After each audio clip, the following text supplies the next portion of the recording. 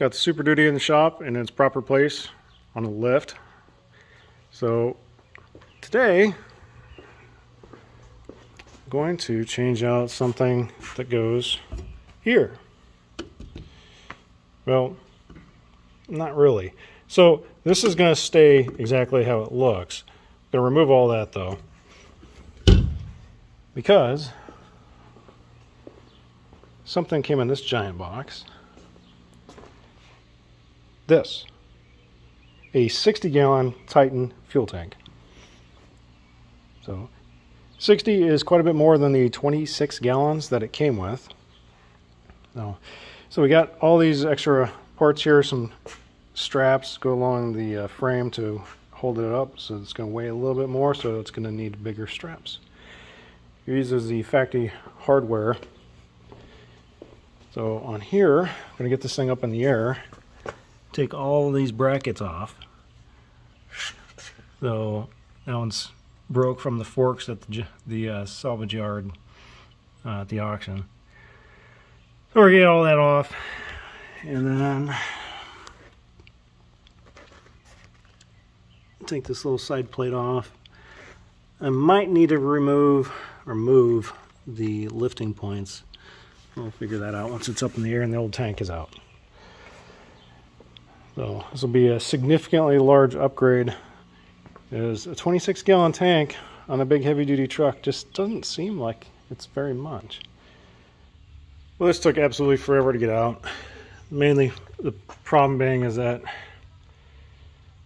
these connectors, this blue and yellow one here, so you can see here it's got this little push piece. You got to push that in, and these have probably never been removed if you try this, so they're very stuck. End up having to almost break these things off and then push them in manually with a screwdriver really hard. So this is really dirty, full of dust and dirt. There's a really good chance that there's going to be dust and junk in the tank in here, so I don't know if I'll even be able to save any of this fuel, if hardly any of it. So we'll see. Yeah, that was a lot of work. So I'm gonna try to clean this off and not get junk and dirt in the tank, so I can get this O-ring and seal off of here. Alright, finally got this thing cleaned off. That was caked with like 5 pounds of dirt. It's just all over the place. That was just from the top of this fuel area. So now it's pretty simple.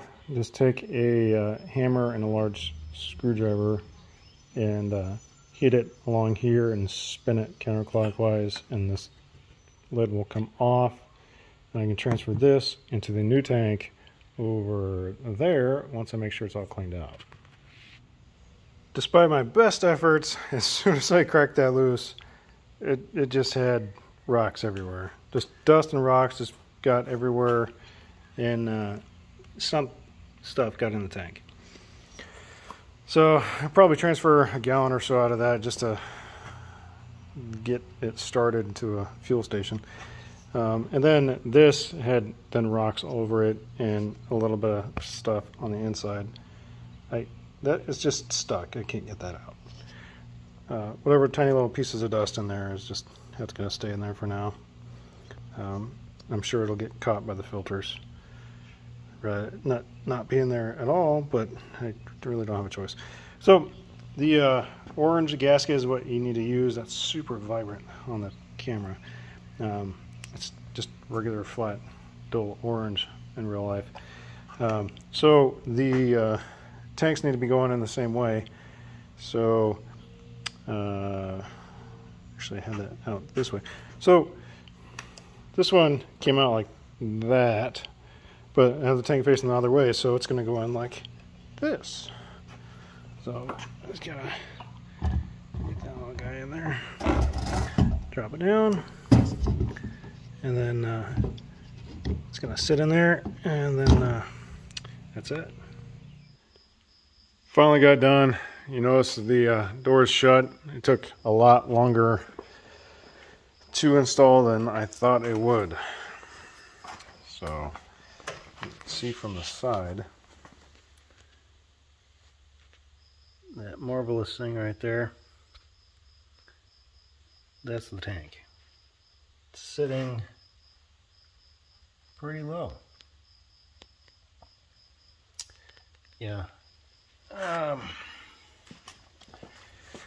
a lot lower than the original tank. So looking straight on, it's, you know, an inch or two below the running boards. There's a really good chance it's going to get hit with stuff.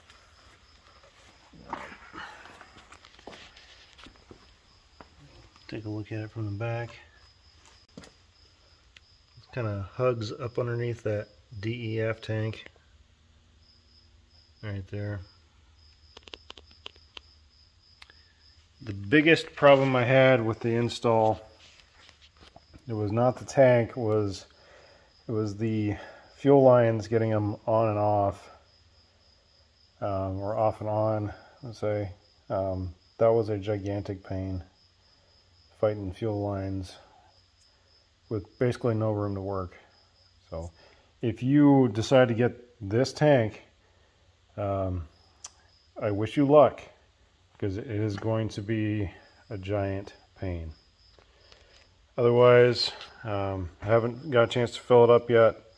I'm gonna go do that now. I'm gonna get the fuel tank updated here. Use Forscan, go to the IPC module configuration, fuel tank, and we're gonna edit that and update it with 60 gallons. And now, since we have about a quarter tank used, 208 till empty, I'm gonna try writing this. See what happens.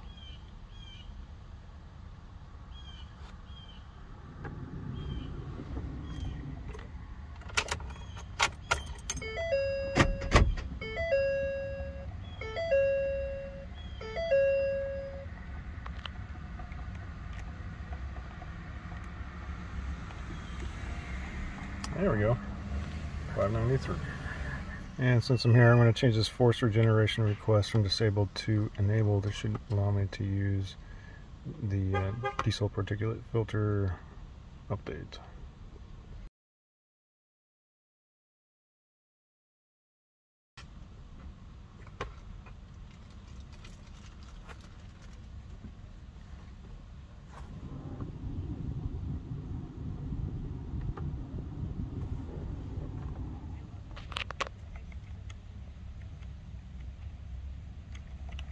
Now I have a exhaust filter screen.